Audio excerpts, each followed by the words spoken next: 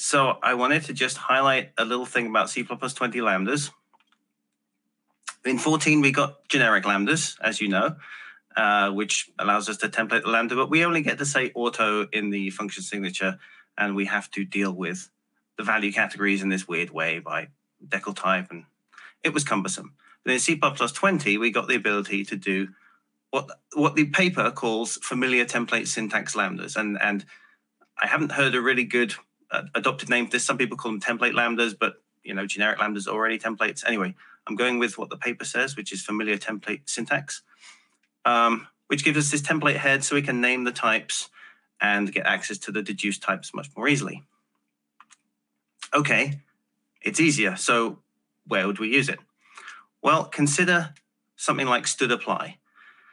I know this is a lot of code for this time in the morning, for those of you where it is the morning, but this is from cppreference.com. This is a sample implementation of std apply. We can see that the main body at the bottom, all it does is make the index sequence and then delegate to the helper function. Well, with familiar template syntax lambdas, we can collapse these two functions and make an immediately invoked familiar template syntax lambda, or FTSIILE, because we like these things in C++. We like long acronyms. And you can see the lambda captures by reference.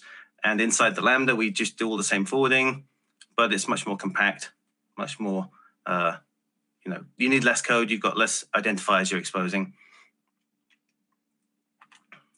So here's another example, which is for each on tuples. If you just want a simple unary for each on tuples, you can get that using a regular invocation of std apply, like this, with the familiar template syntax lambda having a argpack, and then forwarding the thing to forwarding each thing in the argpack to the function.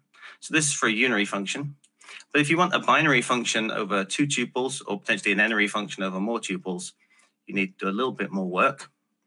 And Jonathan Bakara had a blog post on this called STL Algorithms on Tuples on fluentcpp.com a while back.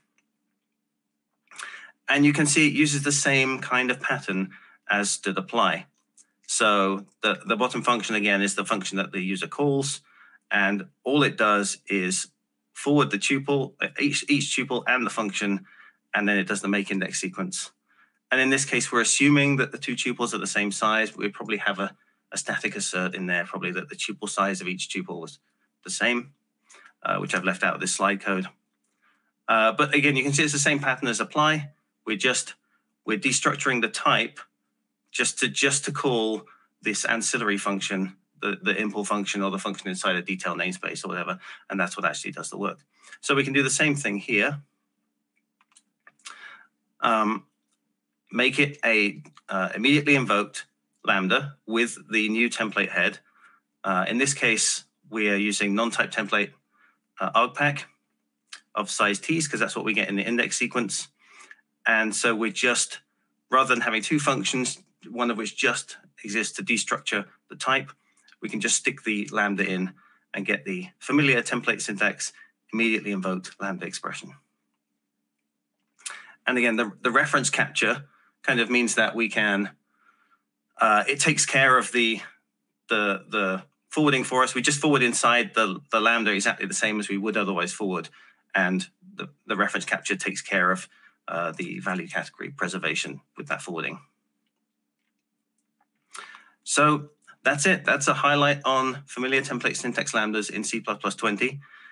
If you find yourself delegating to a function just for the purpose of destructuring a type like this, particularly it happens with tuples, I find, although also with things like boost MP list, boost MP11, MP list, type lists, then consider this pattern. Consider just sticking in the immediately invoked lambda with the familiar template syntax. It's a lot less visual noise. It's simpler argument handling. The reference capture kind of takes away all that forwarding that you have to do and leaves it just the one place. And like I say, it's especially useful for tuples. So I hope you don't hate the acronym, but there you go. Thank you.